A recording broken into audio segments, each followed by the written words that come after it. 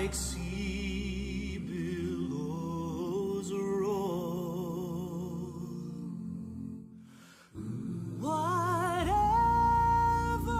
my life thou hast taught me to say, it is well, it is well with my soul. It is well, It is well with my soul, with my soul. it is well, it is well with my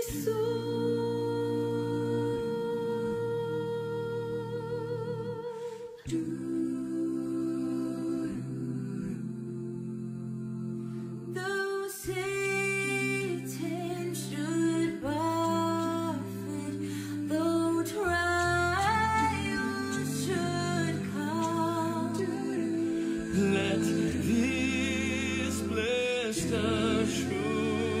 assurance control that Christ hath regarded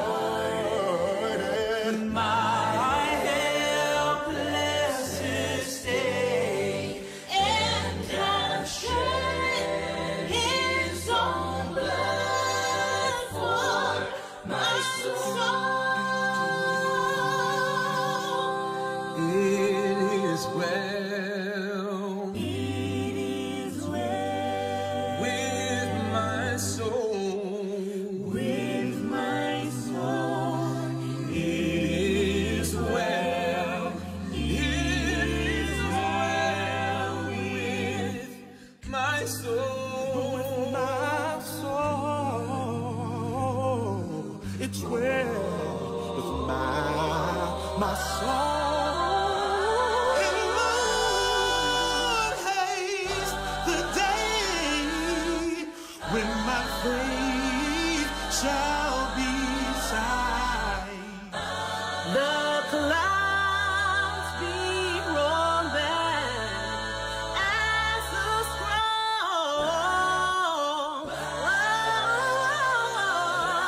The trump shall resound, and the Lord shall descend. Even so, it is well with my soul. It is well with my soul. With my soul. It is well, it is well with my soul. My soul. It is well, it is well.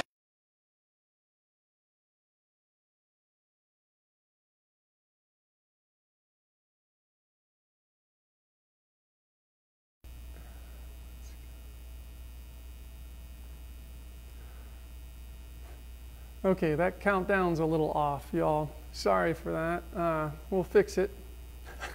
We'll fix it on the next run. But welcome and good morning. We have a great worship plan for us all this morning. Invite your neighbors or all of Facebook for a watch party. Thanks for joining the Ventura Church of Christ as we are gathered yet scattered people.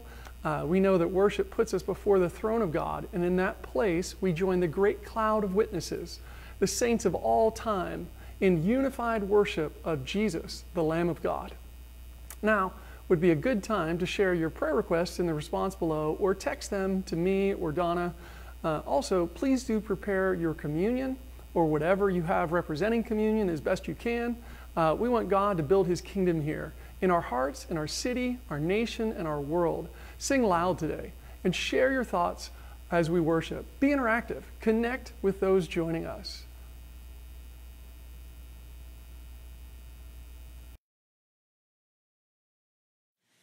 set your rule and reign in our hearts again. Increase in us, we pray. Unveil why we're made. Come set our hearts ablaze with hope, like wildfire in our very souls. Holy Spirit, come, invade us now. We are your church. We need your power in us. We seek your kingdom first. We hunger and we thirst.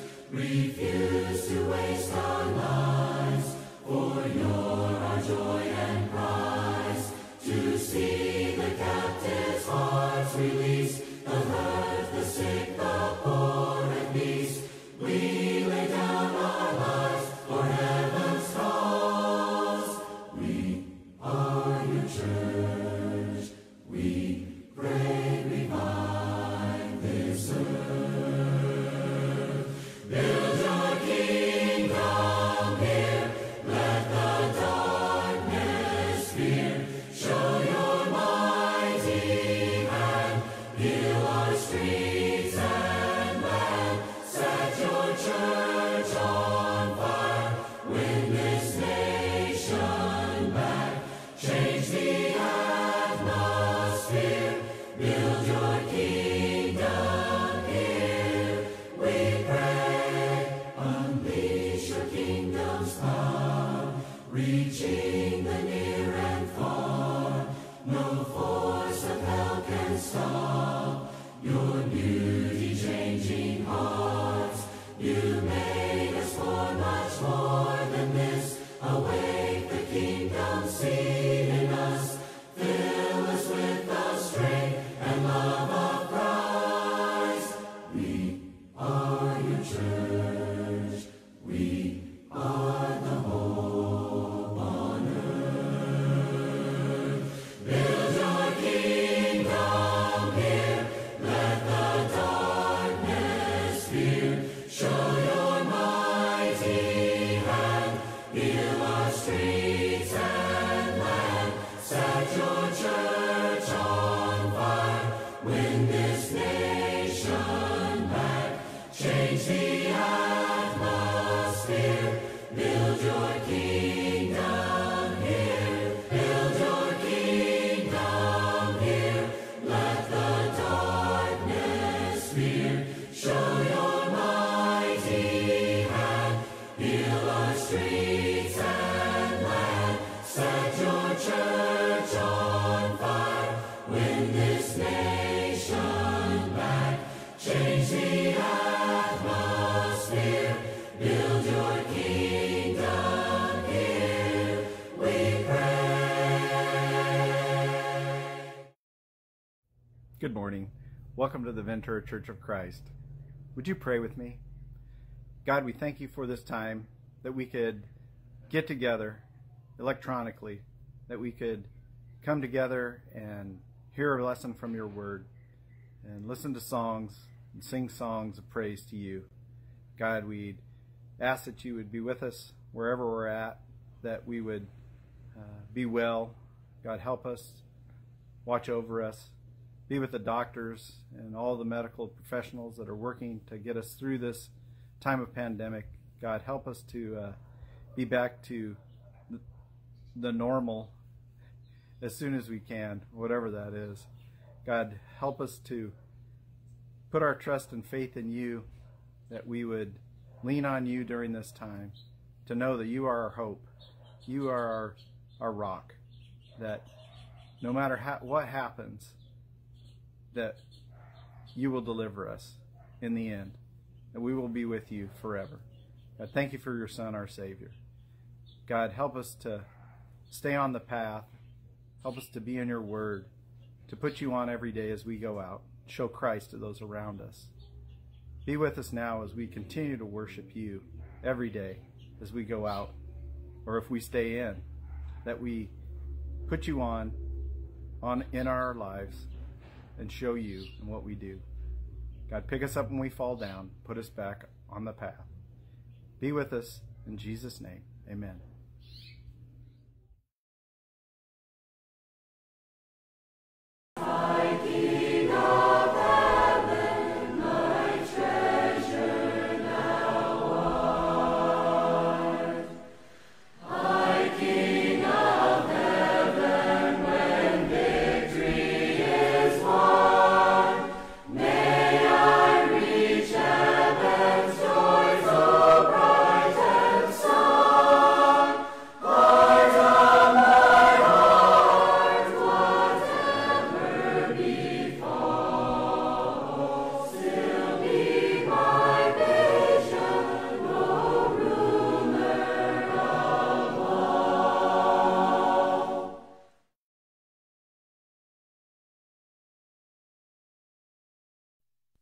We gather here in Jesus' name. His love is burning in our hearts like living flame. For through the loving Son, the Father makes us one. Come take the bread, come drink the wine, come share the Lord. No one is a stranger here. Everyone belongs. Finding our forgiveness here, we in turn forgive all wrongs. Hold to God's unchanging hand. We all have mental images of the last days of Christ's life and his resurrection. We view the events of suffering, pain, and joy filtered by our own experiences. In times when our lives seem to be completely out of control, we falter. How do we act? How do we plan? How do we live during these times? Whether it is personal or family tragedy, or a more widespread crisis that encompasses all of these things and more, our images of Christ's suffering and the resurrection do not change. Now is the time to focus on these unchanging images, these truths. As we prepare to take the Lord's Supper today, let's view the hand of Christ as it reaches down from the cross. Let's view the hand of Christ as it extends out to us from the tomb. Let's view the hand of Christ as he walks the earth, beckoning us to follow. Hold to God's unchanging hand. Pray with me. Father, thank you for this bread that represents the body of Christ. In Jesus' name, amen.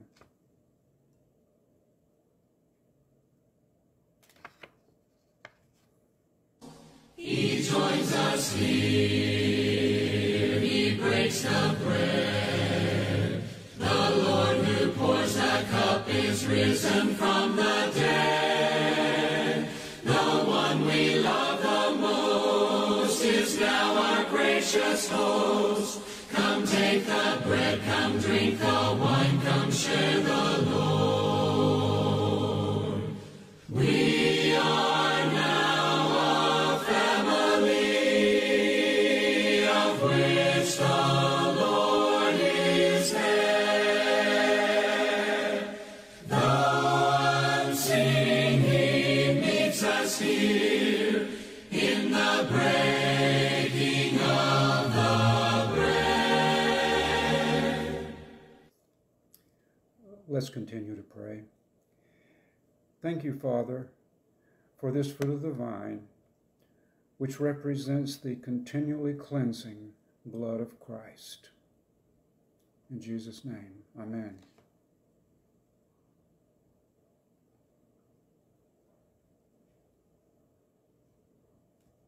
We'll gather soon where angels sing.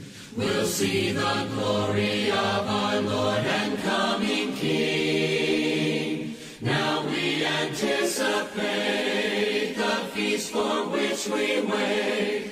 Come take the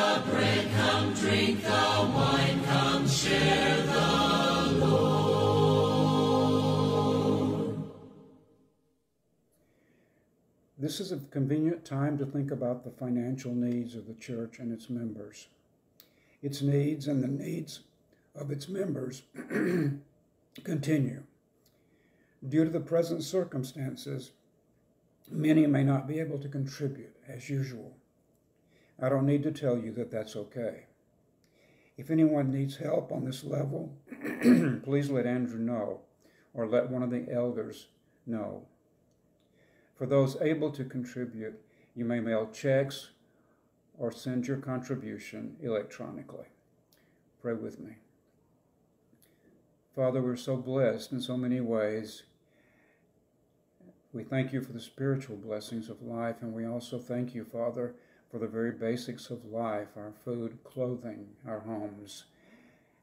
And we pray that you would be with all of those who have special needs. And we pray for the work of the church here in Ventura. In Jesus' name, amen.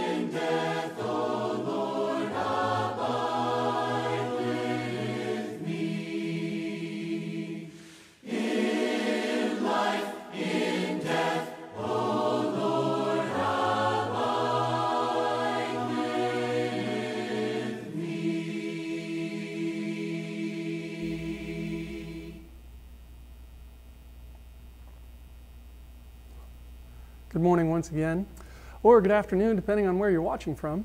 But I do hope you're being blessed this morning through this gathering. We are gathered yet scattered, and we still celebrate the risen Savior. We are celebrating that all the way through our lives. And the communion we just participated in reminds us of that as well. But as we think about this celebration of the risen Savior, we're talking today about Jesus Walks. The idea from Luke 24, verses 13 through 35, that Jesus walks with his disciples, not just then, but today as well. And The difficulty is that we often walk in sorrow and we don't recognize that Jesus walks with us. So today I want to encourage you to consider how Jesus walks with us in our sorrow and then shows us how to live that out in a healthier, better way. And as we do that, we want to be more like the risen Jesus as well. There's the sorrow, but there's also the joy that we know comes after we are fully embracing the kingdom mentality. So today we're looking at Luke chapter 24, and we're going to start in verse 13. And if you'd like to open your Bibles there. Now that same day, two of them were going to a village called Emmaus. Now this picture has two men, but some scholars believe it was two women, because one of them will be named later Cleopas, and his wife was Mary. And it's possible that it was Mary and Clopas or Cleopas. John 19 shows Clopas, and sometimes they write things differently, but it's possibly a man and a woman walking down a road together, heading out. But that same day, that Resurrection Sunday, is when these guys were walking, or this guy and this girl. And they were walking from where? About 7 miles from Jerusalem. They were talking with each other about everything that had happened. So they were going from Jerusalem to Emmaus. And in 7 miles is about the distance. So how long is that? Well, that could take you about 2 hours if you walk at a decent pace. And remember, these people walked all the time. It was what they did. It was just normal for them to walk and walk and walk and to continue walking, because that's how they got everywhere, unless they were rich and they had a donkey or a horse or a camel. But they walked and walked. And as they walked and talked and discussed these things with each other, Jesus himself came up and walked along with them. But they were kept from recognizing him. Why? Because maybe it was his resurrection body, a new way of understanding and seeing the world. And yet, you also have to remember, pardon me, that these guys were, these people, these two disciples, they were wrapped up in their grief. They were shocked. They were destroyed. You'll remember that there's stages of grief, and they were going through those stages right now, right here. And they're still not understanding what happened, that the tomb was found empty. They'll talk about that, but they still haven't recognized it, seen it for themselves, and fully believed in that. And so even watch as their language comes out. But Jesus asks them, "What are you discussing together as you walk along?" And they stood still, their faces downcast. And one of them, named Cleopas, asked him, "Are you the only one visiting Jerusalem who does not know the things that have happened there in these days?" Now, this is an interesting idea, because here's Cleopas saying to him, "You don't know what happened?" This is earth-shattering news for so many people.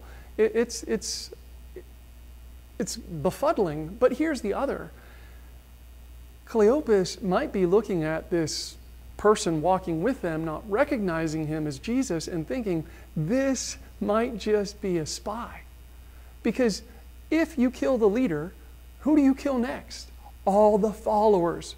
So not only was their idea of a kingdom destroyed, they were brought down from this idea of Jesus going to be the king to now he's defeated. Like, I thought he was supposed to overcome the world and destroy this, and now, boom, he's dead. And oh, do I need to fear for my life? Oh, no, who is this person? Could it be that he is a spy here to capture me and take me in and crucify me too? Oh, I don't know. But Jesus asks, what things? What is this that you're talking about? And so they decide to share about Jesus of Nazareth. They replied, "He was a prophet, powerful in word and deed before God and all the people." So everybody that knew and heard about this guy, I mean, this is a summation of the gospel. It's a powerful message, very simple, but it's in a negative frame. The person sharing this is saying, well, he was a prophet. He did have power. He did amazing miracles. We know God was with him. But the chief priests and our rulers handed him over to be sentenced to death, and they crucified him. But we had hoped. We had hoped. Our hope is gone. We have nothing. We had hoped that he was the one who was going to redeem Israel. And what is more, it is the third day since all this took place. So it's a very strange thing. It's been 3 days. We had thought this was happening, but it didn't. We had thought that he was going to save us. And now, look, he's nowhere to be found. In addition, plus, here's some more stuff. Some of our women amazed us. They went to the tomb early this morning, but didn't find his body. They came and told us they had seen a vision of angels who said he was alive. So here's that confirmation that those men they thought they saw were angels. They said, no, these were angels. And the angels said he was alive, but we haven't seen him yet. Then some of our companions went to the tomb and found it just as the women had said, but they didn't see Jesus. So double confirmation, Jesus isn't in the tomb. He's risen, but what are we doing? Where is he? We still haven't seen him. And Jesus says to them, how foolish you are. How would you like that? It's how foolish? How foolish you are? Really, Jesus? And how slow to believe all that the prophets have spoken. Well, how foolish you are and how slow to believe all that the prophets have spoken. Jesus is saying, look, you should have seen this coming. This has been coming for a long time. And here's how long it's been coming. Did not the Messiah have to suffer these things and then enter his glory? And beginning with Moses and all the prophets, he explained to them what was said in all the scriptures concerning himself. So he started in the Garden of Eden and he walked through to the Chronicles, because that's the Hebrew Bible and that's the order they put it in. And all the way at the end is Chronicles. And it's this message of hope that, well, there's a Savior coming, right? There's this Savior coming. He will come. And when he comes, what's going to happen? He's going to suffer. That's Isaiah, the prophet, right? He says he will suffer. And so he will suffer and enter his glory. Now here's the other. Jesus opened up all the scriptures. How long would that take for you and I? Quite a while? We'd probably want to reference some of them. But remember, Jesus is trained as a rabbi, you might say. He's been studying the scriptures and memorizing and just eating them, feasting on them for his whole life. And so here he is as a full-fledged rabbi, but more, who is dead, buried, resurrected, and now the eternal Son of God.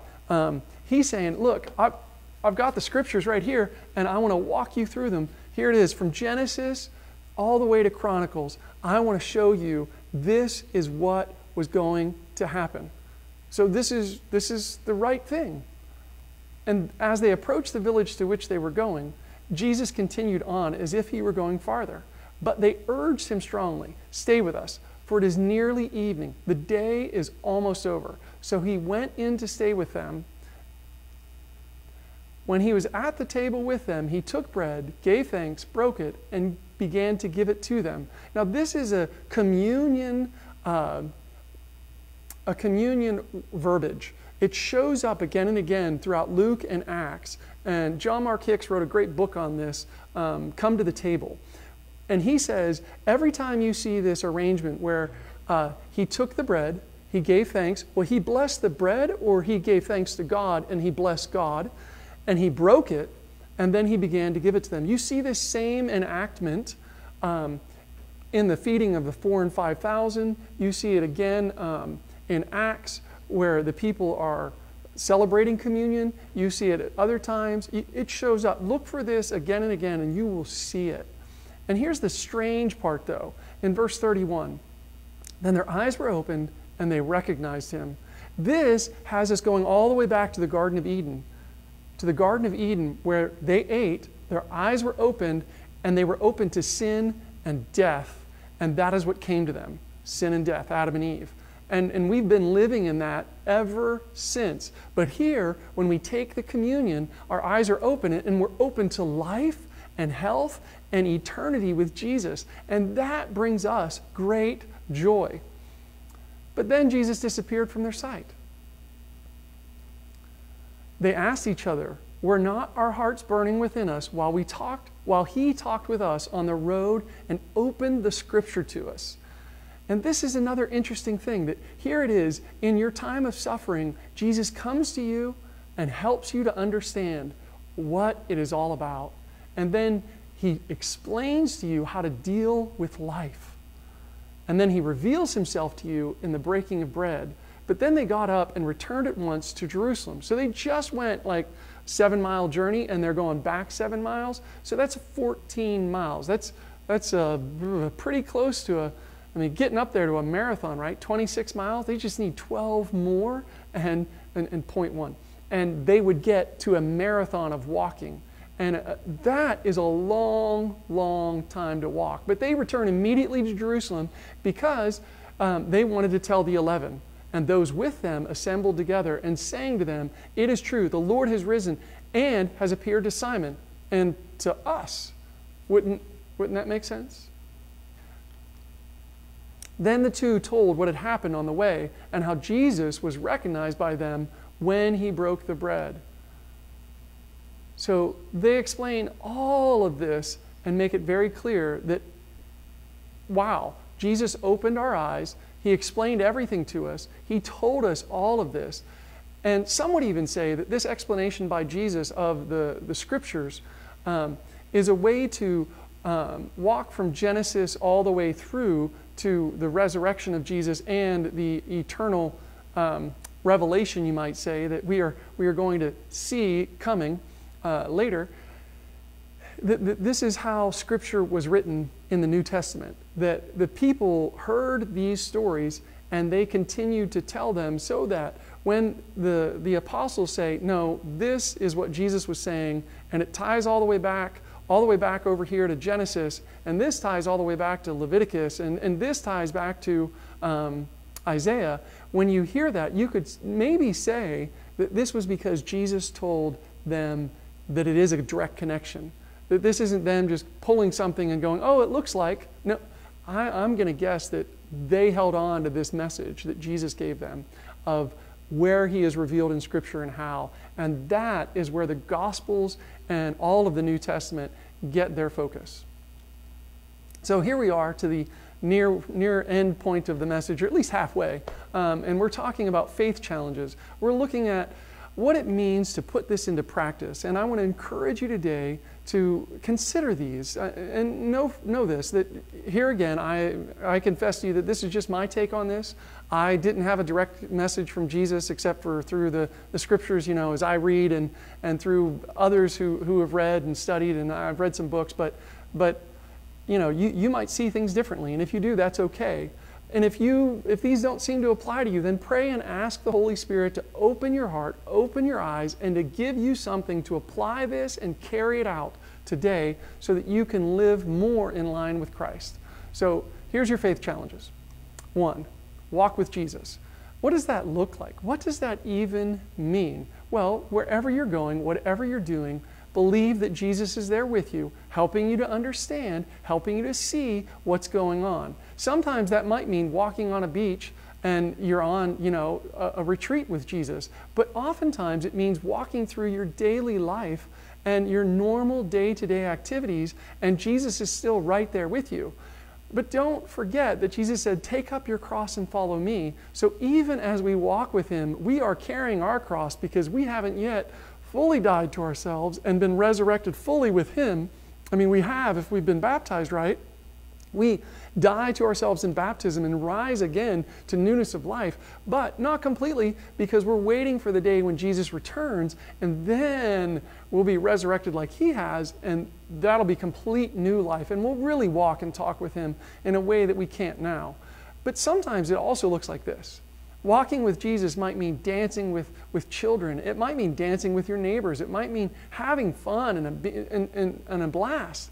Don't forget that Jesus was joyous and had fun and spent time with people in worship to his Father, just like us.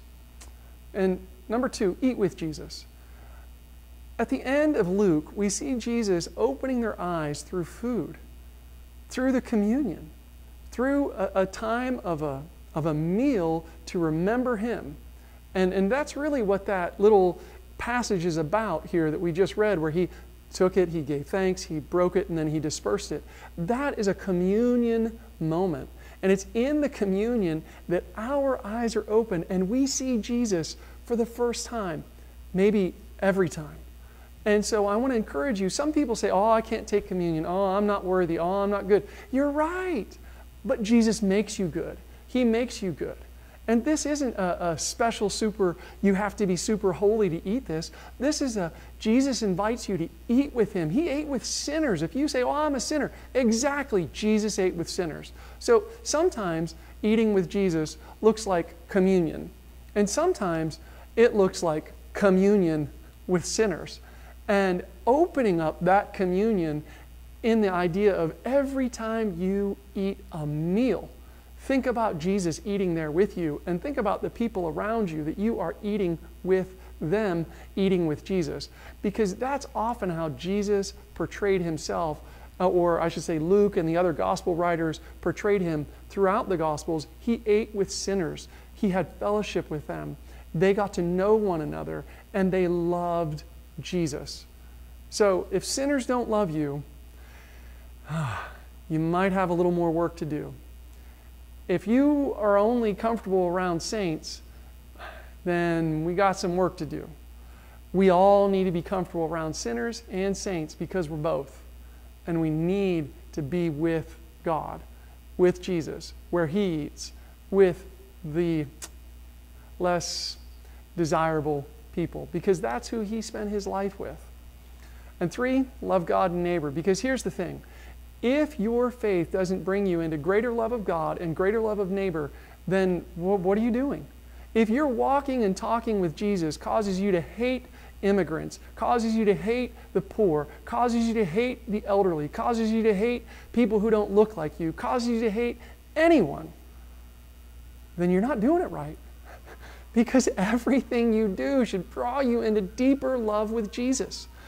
And deeper love with Jesus means deeper love with all the people that He calls into Himself.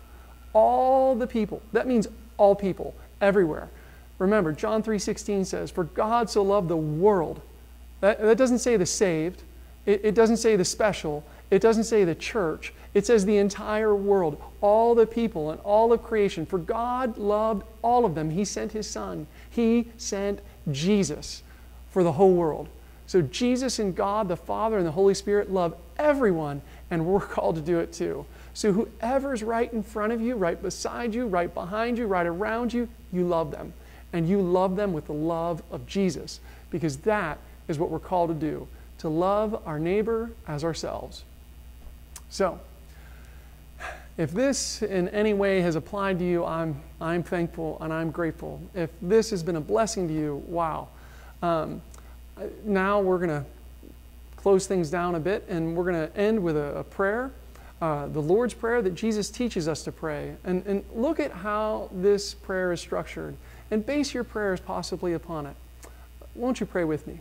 Our Father who art in heaven, hallowed be Thy name. Thy kingdom come.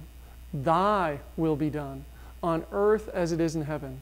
Give us this day our daily bread, and forgive us our debts, as we forgive those indebted to us.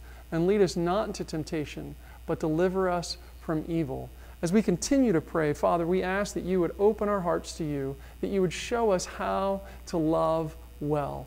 God, we know that we don't act fully and completely in line with You, but God, help us to center our being deep within Your Spirit, so that Your Spirit speaks to our spirit, and we learn how to live into Your kingdom, how to love like You love, how to love like Jesus loves. God, open our eyes that we can see. Open our eyes to life and health and eternity with You, the Father, Son, and Spirit. In the name of Jesus we pray. Amen. And now this is your invitation. If there's any way that we can bless you, help you, encourage you, if there's any way that we can pray for you, now's the time. Let us know. We would love to do that. If you need to put on Christ in baptism, we can work that out. We can get that done. There are so many creative ways to follow Jesus today, and we want to help you honor Jesus as you desire. If you're not sure what that means and you have questions about all this and this doesn't make a lot of sense, my phone number is right there. That is my cell phone. It is my direct line directly to me. You can call, you can text. I do answer that. If I don't answer right away, I'll get back with you. Keep in mind this is live. So as we close out our service today, we have I Know That My Redeemer Lives, and then I will look over the prayer requests that you've sent in, and then we'll sing Oceans to close. So, I know that my Redeemer lives. I know that my Redeemer lives and ever prays for me. I know eternal life He gives, from sin and sorrow free. I know that my Redeemer lives. I know eternal life He gives. I know that my Redeemer lives. I know that over yonder stands a place prepared for me.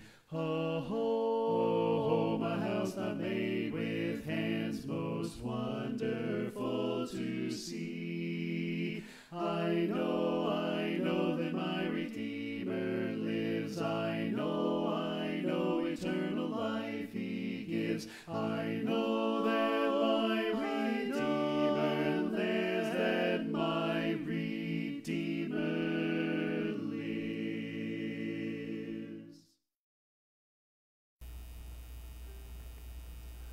So we had a prayer request come in from Kimberly for her health. I'm not seeing any others. Let me just look real quick. We'll pray for the Claudia's family. And let's see here.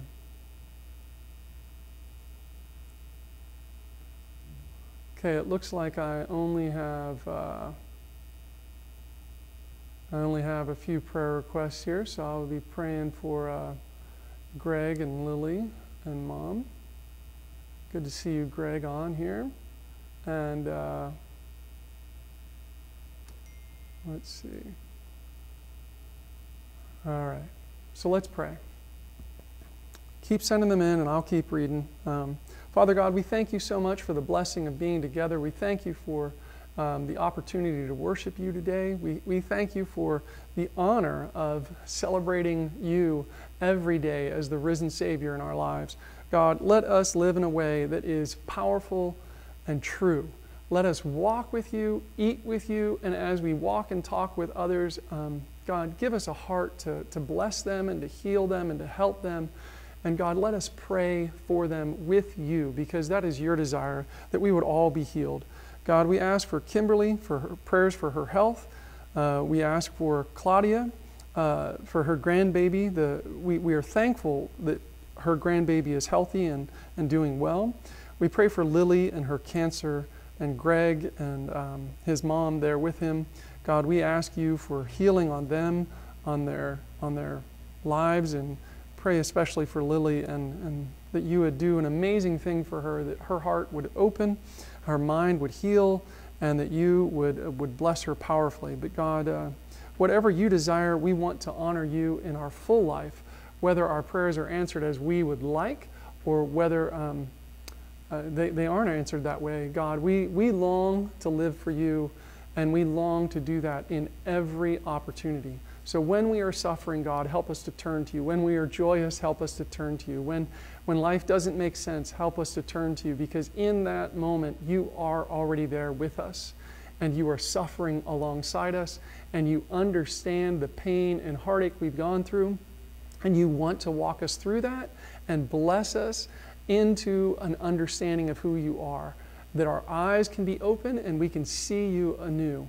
So God, let us see you with new eyes. Let us understand you in ways we haven't before. May you call us into deeper things, into deeper waters, into deeper places, into relationship with others, that their eyes might also be opened. God, help us to learn to lean on you, to walk with you. It's in Jesus we pray. Amen. Thank you all for joining us, and here's our final song.